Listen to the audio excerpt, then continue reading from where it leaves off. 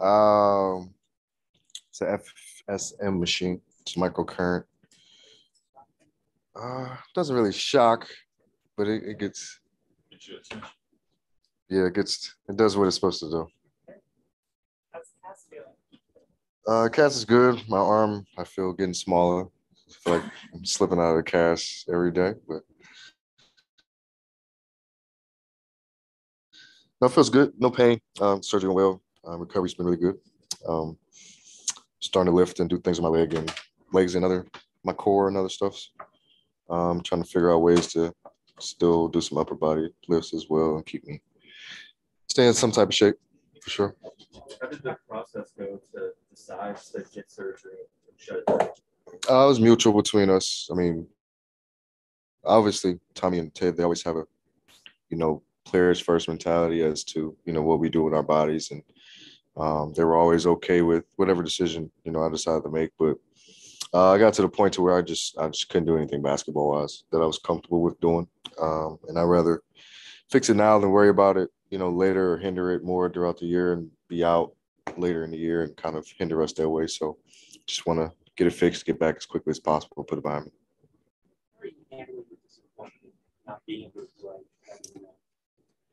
It's tough. It is tough. Because you guys know I always, if it ain't broke, I'm out there. But I mean, the cast is it's keeping me from being out there now.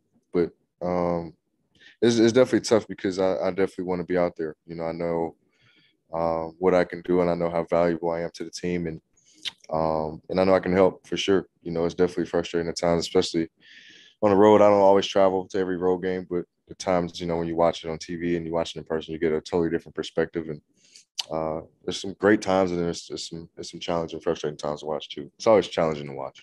When you took the charge in Memphis, at the time that you know something was wrong, was it kind of like the adrenaline just set in?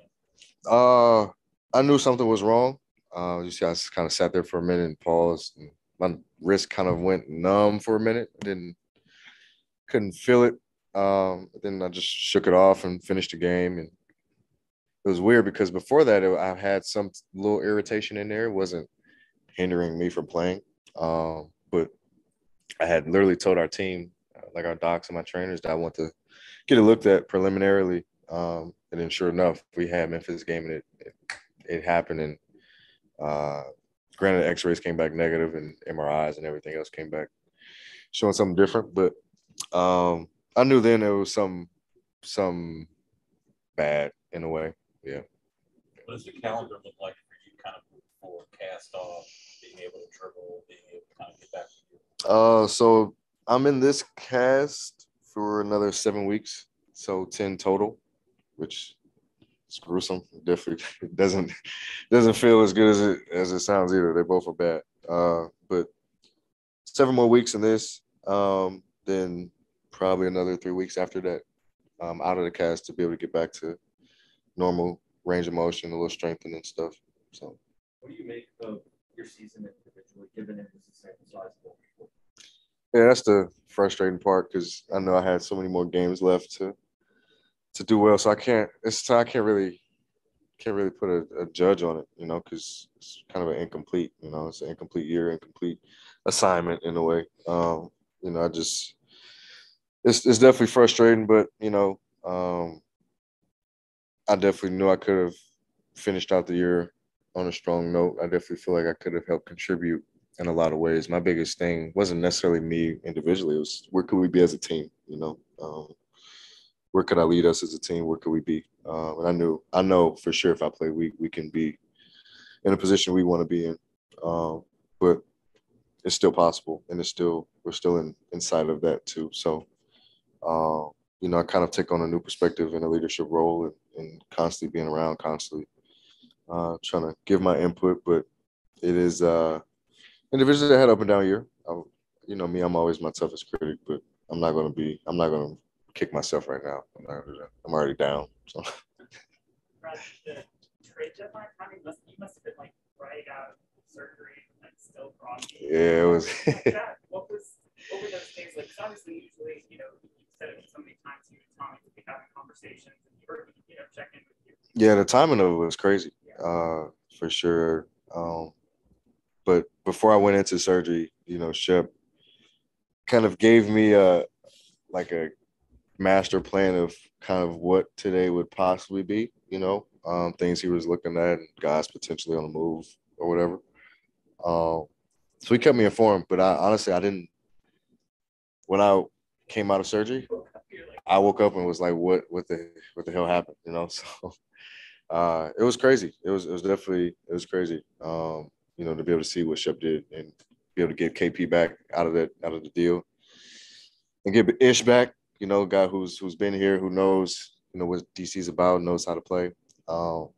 Then just got our boy Saddle back too, but the deadline in itself was crazy, I would say. What do you think that this team accomplished with Porzingis? We definitely want to see him play. Obviously, we want him healthy. That's first and foremost, making sure he's 100% before he steps out there. But I really think he can be really exceptional for us. Like, we're huge now in a way. Like, it's crazy to think. I look at him and he's 7'4". He's a whole foot taller than me. Like, that is, I'm not comfortable with that, on no level. But it is remarkable to be able to see his size and then watch him in practice, watch him before, workout, before games, working out. His skill set, his touch, his ability to be able to shoot the ball. And then when I talk to him, he says he likes playing in the post. I think that's kind of a misconception people have about him, that he just loves to shoot threes, loves to be on the perimeter, but he told me he loves to be in the post. He loves to be physical down there. So I love that. I'm excited to see that. And just imagine him and Gaff out there, that's going to be sick. And then you got Kuz, who's 6'9", 6'10". So we have great size. I'm excited about that. We've never had that. We've never had that. Do you feel like the league is kind of changing, seeing what Cleveland did with 3 7-footers out there? Now all of a sudden it seems like I didn't want to throw them out there, but yeah, it's a great comparison, because I mean they're doing it now. They got 3 of them. They got 3 footers. They got 3 footers, and they utilize them all very well. And I think that's a trend. It's not necessarily the big bruisers. Embiid and Jokic. Those are unicorns. You're not gonna see too many big bruisers in the game today. But now you got athletic footers who can spread the floor, who can do multiple things on the floor. That's the way the league. It's definitely transitioning in a way. I'm happy to see us on the forefront, but we got to make it work for sure. What are you going to do right now? Why is this in shape? All legs. So I'm pretty much doing what I usually do. Mine is picking things up. I can't grab things yet. But creation these days, I'm able to use straps and other things I can just wrap around my shoulder, my elbow, and I get the movements and everything I need. So I'm pretty much back to everything. I'm not running.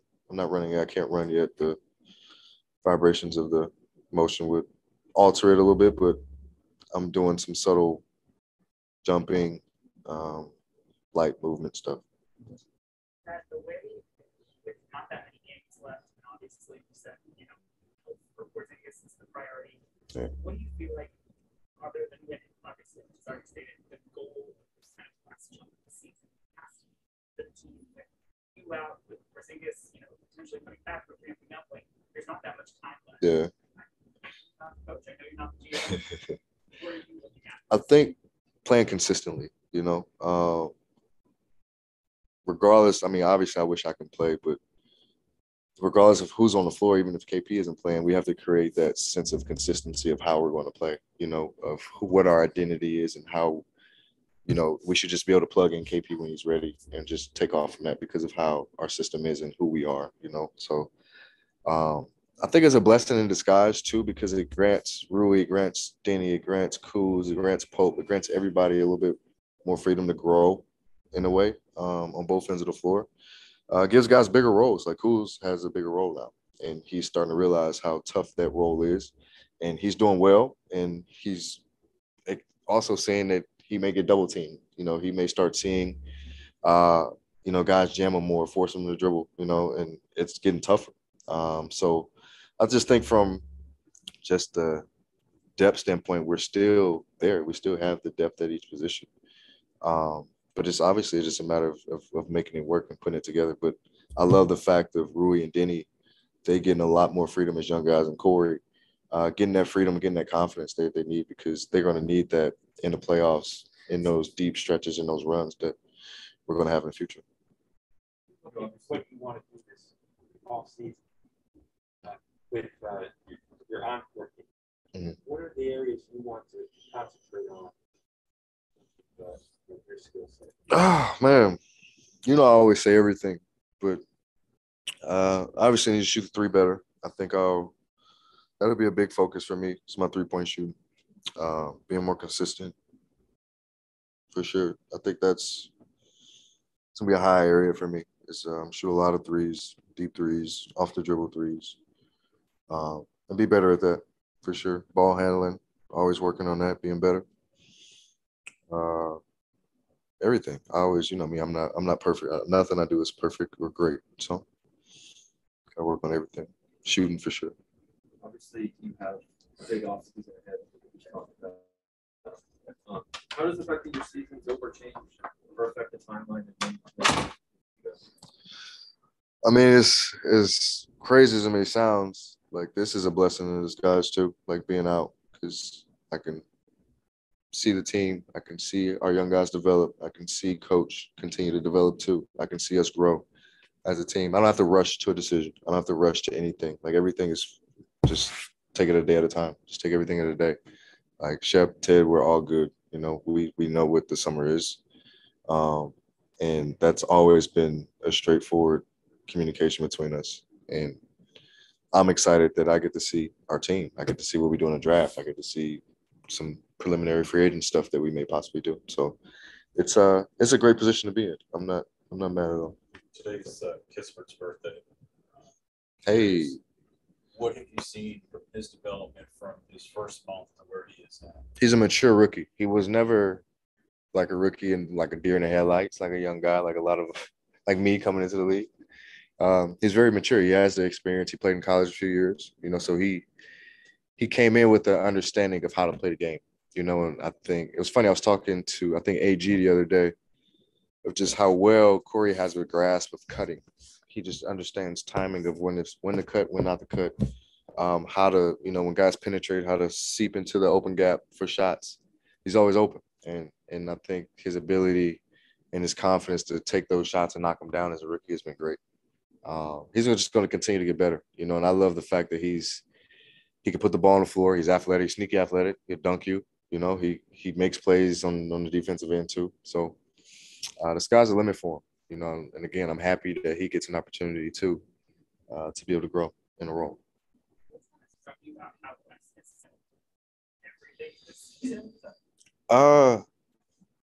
How well he's handled it, because it's a lot. It's a lot. You're asking somebody to come in and basically turn around a franchise in a way, right? It's pretty much a whole new team, right? New coach, new system, new everything. You're asking him to come out and win at a high level. That's tough on a first-year coach. Like, he's been around the league for a long time, but we all know that sitting in the first seat is totally different, But he's handled it well. Like, he hasn't shown, at least to me or to the players, like he's given in to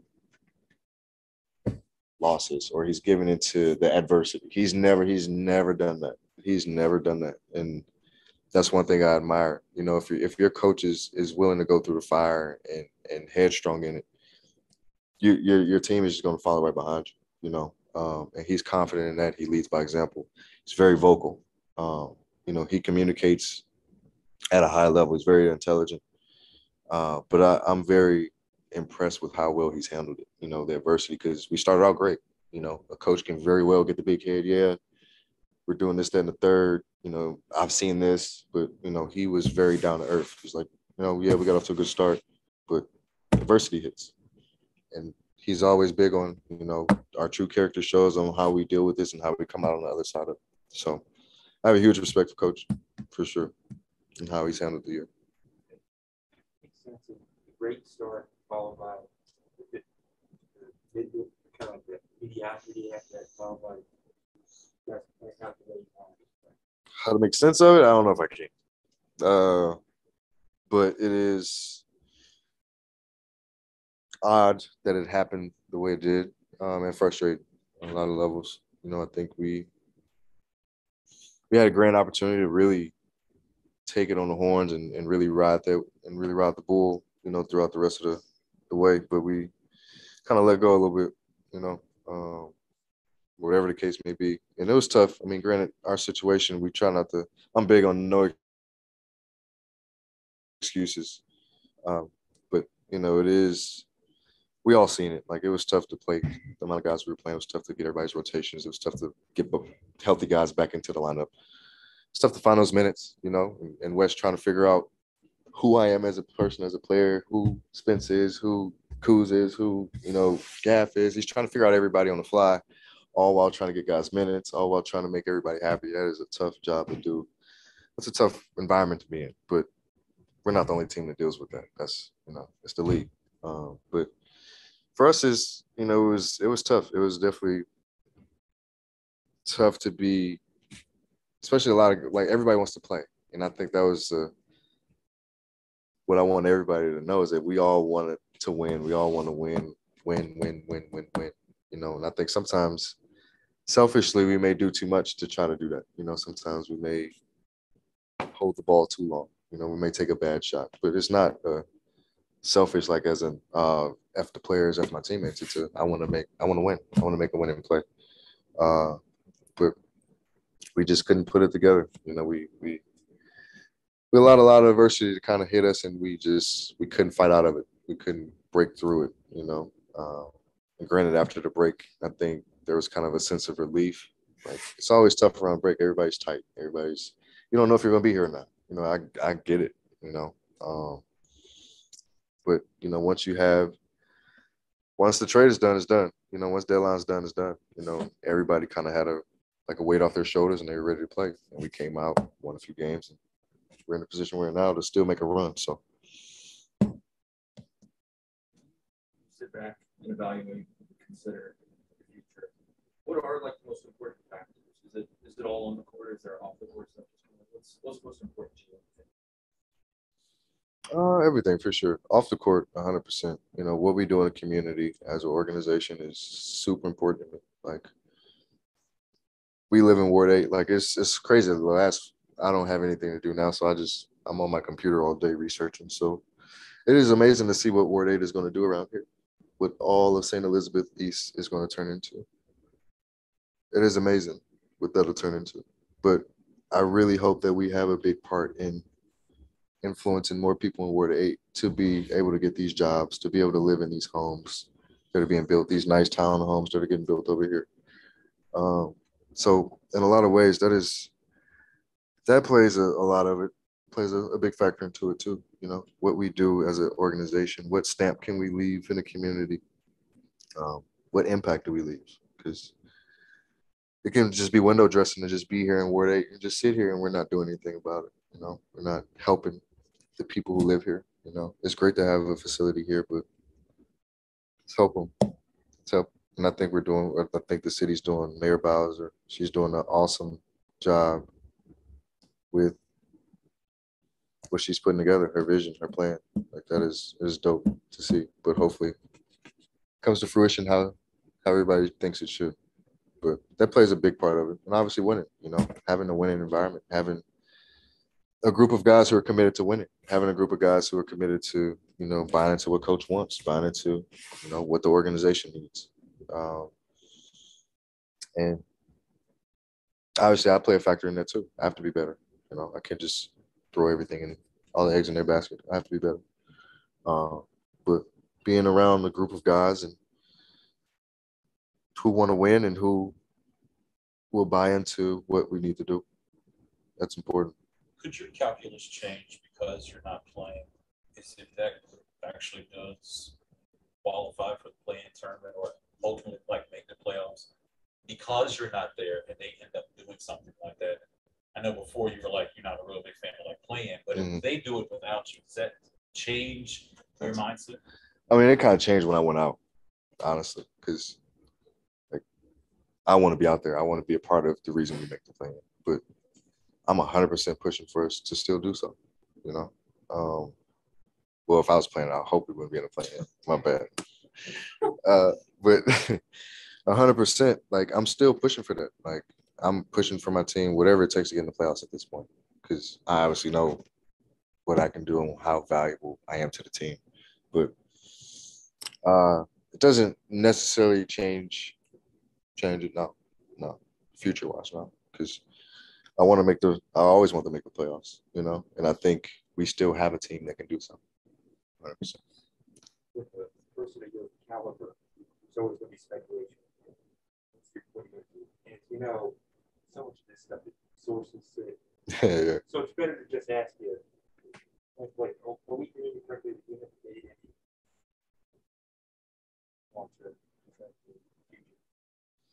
As far as I'm concerned, I'm here. Make a big announcement right now, Brian. I could. Lights the people on fire. I could, but I'm not going to do that. I'm not going to do that. It's a big summer.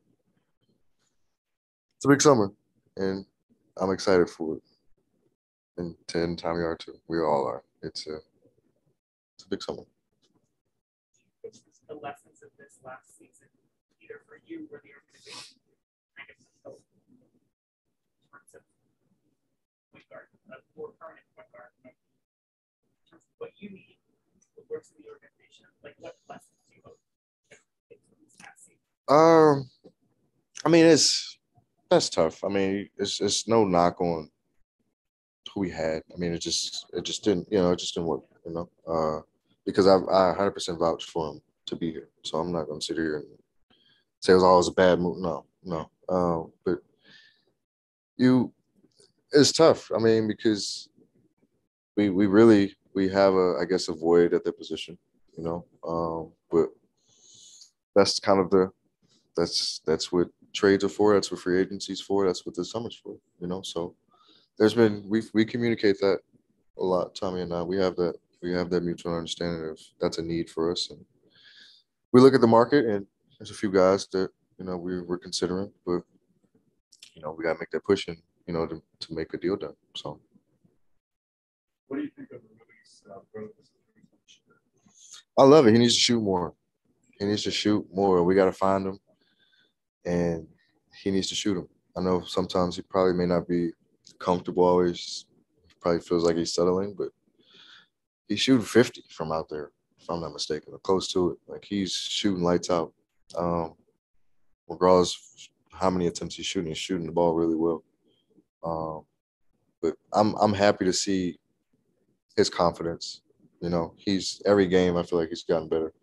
He's not doing anything out of ordinary. He plays hard. He does his job, and he competes. That's all you can always ask out of Rui. But we need him to continue to grow, continue to get better.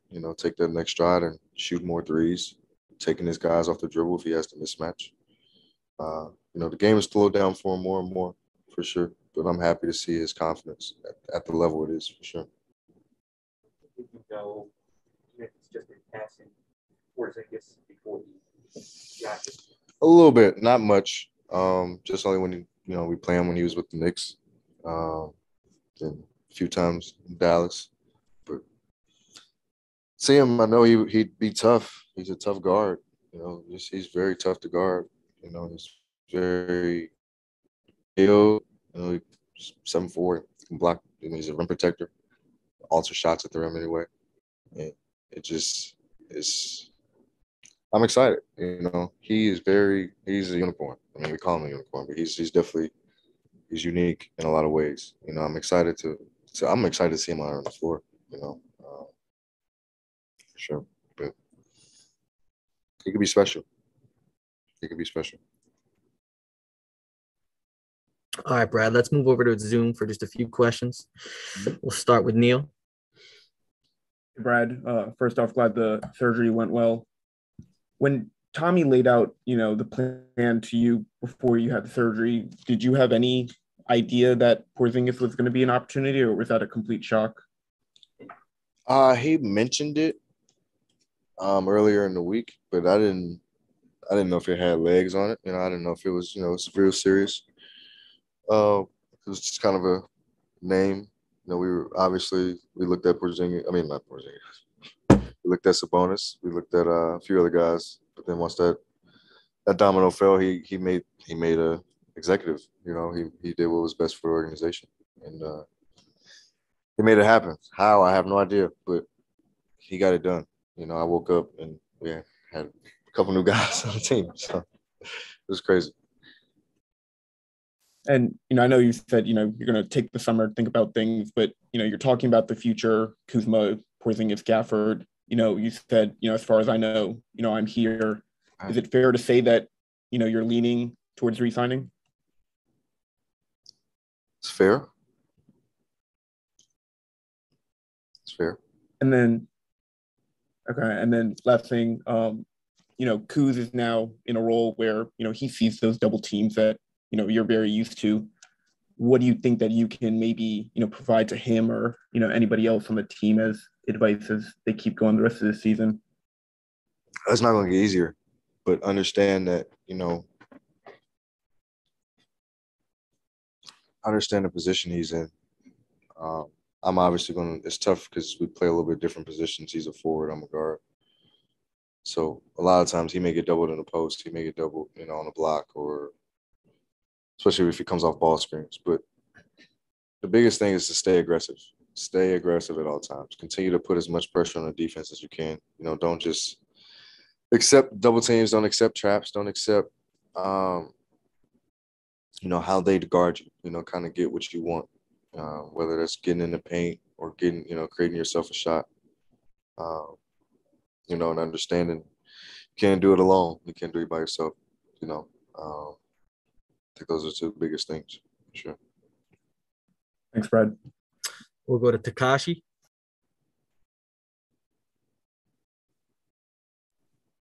Takashi, you there? Oh, yes. Thank you. Hello, Brad. My name is Takeshi Shibata from Tokyo, Japan. My man. Very nice to meet you. Pleasure. So my question is about Rui Hachimura's three-point shooting again. And what do you like mechanically about his shooting? He's especially improving from beyond the arc.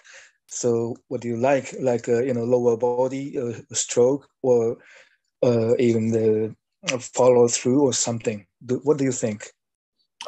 He has a smooth shot. It's all one motion. I think that's a beauty in shooting. Limiting unnecessary movements in your shot. Rui has a very fluid shot, and he holds his follow through. That's what I love the most. You hold your follow through.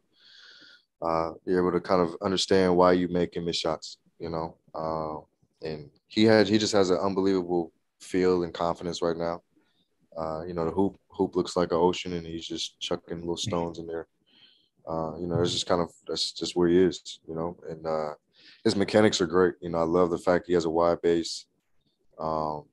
He shoots above his head and he holds his follow through, and the biggest thing that goes into shooting is confidence, and he's confident in shooting. Obviously we want him to shoot more and more and more. But he's confident in his shot, and he's taking it. Did you give any advice to him about the shooting? Me? No, honestly. He came in ready to go, from the first time he practiced, he's pretty much shooting this way, So, that's definitely a testament to the work he's put in while he was out, how serious he took it, just kind of his mindset now.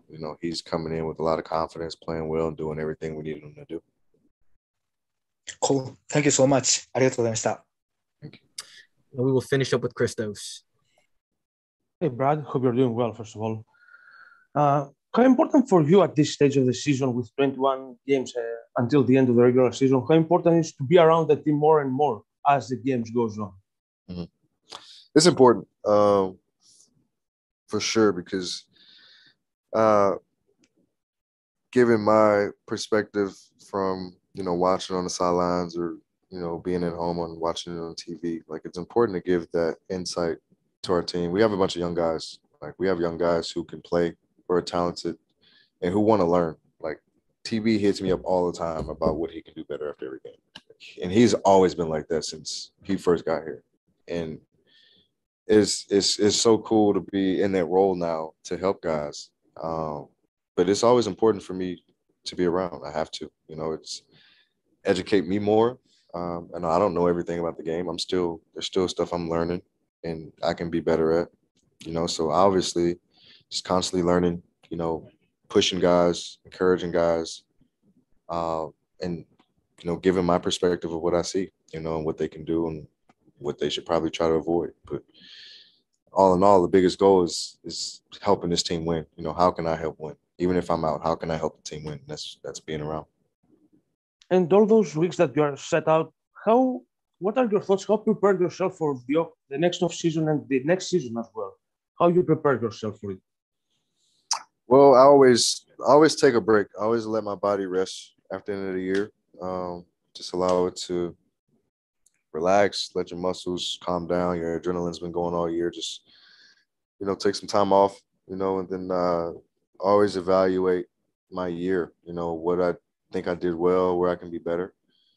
And then I always put a plan together in the summer, of how I'm going to tackle, the things I was good at, continue to improve them, and, the things I want to be better at or what I want to add to my game, and really drill that every single day, for the summer. And it's always been the process. I get with Drew, I get with my guy Ben in LA, and I go to work. We put together a good game plan of, what we want to do, what we want to be better at, set goals for the summer, and be ready to hit it full steam come September, October. Thank you very much. Get back stronger and hungrier than ever. No, All right, all set, Brad. Appreciate you. Thank you, guys. What's the latest on Chris Gaskins works his way back? Well, he had another positive day. Did a little bit more in the one-on-one stuff. Jumped in a little bit in the 5-on-5. I mean, I don't want to jump ahead of myself in that. I think he's just eager and itching to get out there. He wants to get up to speed as quickly as possible, and it's just tough to do in a 1-on-0 type setting.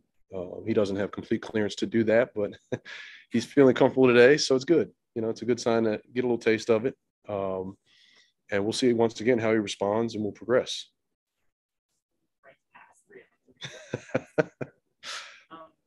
Given kind of his injury history, Brad's absence, the relatively short period of time at the end of the year, like all those considerations, other than he will help you win games if he looks like what he was in 19, 20 or whatever, what's kind of the big upside to push him in here? Well, I mean, I want to be careful and say push. I mean, I think it's important that he get back up to speed and get healthy. That's the biggest piece of it. But we want to see what it looks like. I think on paper you have some ideas and in your mind the how it's supposed to look. You want to see it in action. He his talent, his skill set and abilities that adds another dimension for us. And I think it'll be really good for us spatially. It'll add to our depth from the 3-point line. All those things we think we know, but how does it fit? And there's no real way to see it, without Brad out there. But I think it's a great problem to have, and knowing that at some point he's going to be right. We'll get Brad back, and I think we'll be in really good shape. But the sooner we can get him out there and get him healthy, I think is the most important thing. What's the calculus to see what he has and if you guys do it on the or not even speak that hypothetically, but putting him out there versus how much that might disrupt his rhythm in the lineup? I don't think it'll disrupt anything. I think it will enhance what we have. With his ability to play the 4 and the 5, gives us depth at both positions. Allows us to bump down. You play Denny and Kyle, at the 3 some. So it's just like there's flexibility in that. I don't think you lose a whole lot. I think you have just nothing but upside.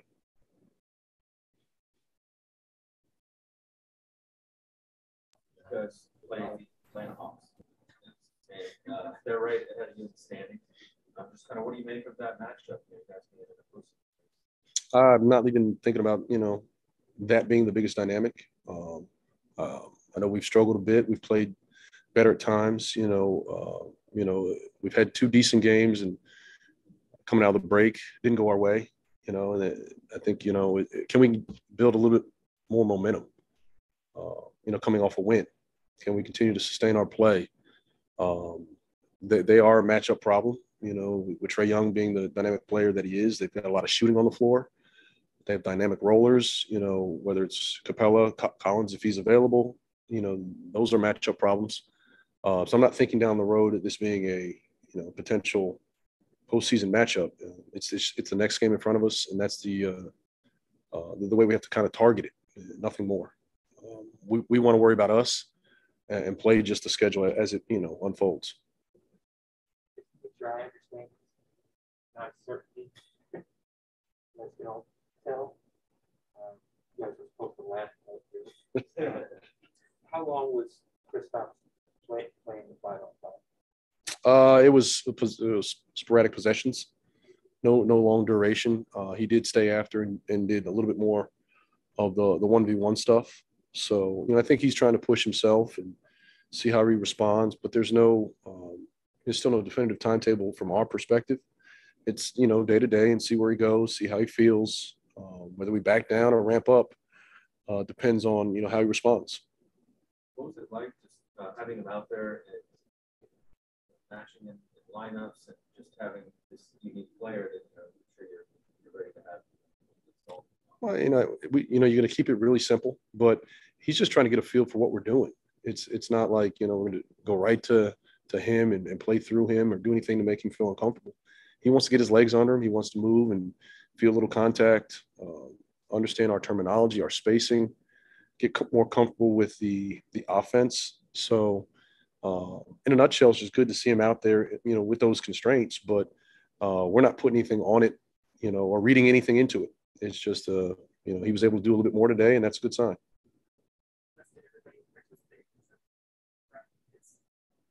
Yes. No, he was a full participant today, so I think he's fine.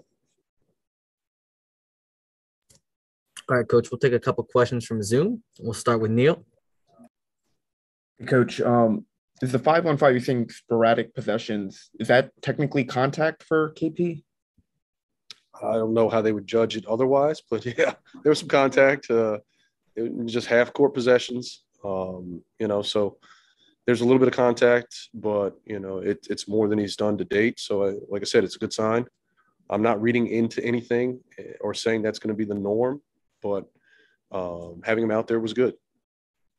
And then it seemed like you mentioned that there are still additional things that he's yet to be cleared for. What are some of those things? Those are, things that the medical team's looking to have. I don't want to get into that. But, once again, to have him do a little bit more every day is a positive step in the right direction. And we have to just see how he responds. I guess for Corey's birthday, did he have to sing to himself? No one had to sing to him, but there were cupcakes available. So I think everybody's happy. Thanks, Coach. And we'll finish up with Christos. Hello, Coach. Hope you're doing well. For you personally, how important is to have Bradley Beal around the team, share his leadership, and help the team off the floor with his presence? I think it's huge for this group. I think a lot of times when guys get hurt or, they feel detached or not involved, but for him to be around, to travel with us, to be on the bench, you still not only sense his presence, but you have his voice. He's building guys up, he's correcting, he's teaching, he's helping along. He's doing the best he can with, what limitations, he's set under. So I think it's great for him. It's great leadership that he's willing to, to continue to be in the fold and be present. I think it means a lot to our young guys. And as we kind of build this thing and, he's not necessarily on the floor, but he's still a big part of what we're doing. And also the way that you close the game out against the Pistons in the last 3 minutes, how encouraging was that for you? And how important is to take that momentum of that win and that effort in the last 3 minutes for the game against the Hawks? What we would like to do to maintain that effort? Well, the effort I think has been rather consistent. That over the last probably 10 games has been great. It's, cutting down on some of the mistakes, some of the areas that we've seen slippage. Take care of the defensive boards, taking care of the ball, make sure we, get those turnovers down. But the overall effort, I think, has been great. I think late game execution was solid the other night. We saw some slippage, against the Spurs, but we're going to find ourselves in a lot of these tight games. So we got to find ways through film, clean up, walkthroughs, to put our guys in these situations and drill it. I think it's easy on the fly or in the timeout to say certain things and draw certain things, but if there's not a comfortability with the timing of it or the speed of it, and there's really no way to simulate that environment, where your adrenaline's going and the crowd's going. It's a crunch time situation. Can we get carryover and minimize some of the mistakes that we've seen? So the energy, the effort, the connectivity, I love. I want to stay right there where we are. Just clean up some of the minor things that have slipped a bit. Thank you very much, Coach. All right, Coach, that is it. Thank you very much. Appreciate it. Thank you.